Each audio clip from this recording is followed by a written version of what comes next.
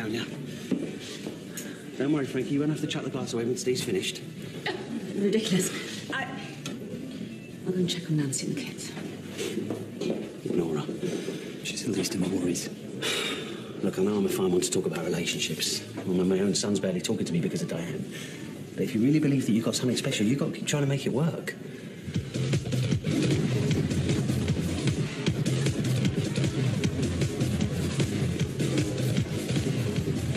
He was talking to me like it was over. Like he didn't want to make it work. No, Tony, I think I've really messed up this time.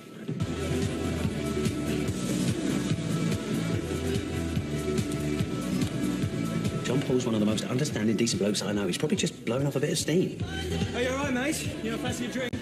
You know, these were 2 for 1 and I'm on my own.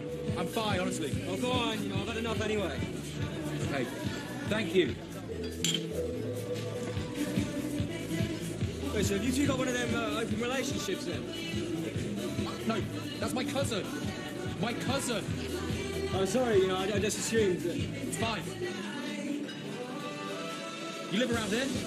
I just moved. You know, I'm starting to like the place. You know, she's a proper party animal, your cousin. Is it one in the family? It used to. I think I forgot how to have fun these days. Yeah, I know what you mean. Yeah, but I'm up for it if you are. What do you mean? My life has completely changed these last few months. And if it wasn't for John Paul, I actually don't know what state I'll be in right now. Then fight for him. You got your whole lives together once you work this out. He loves you.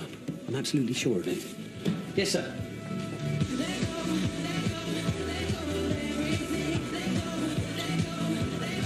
Sorry, too much?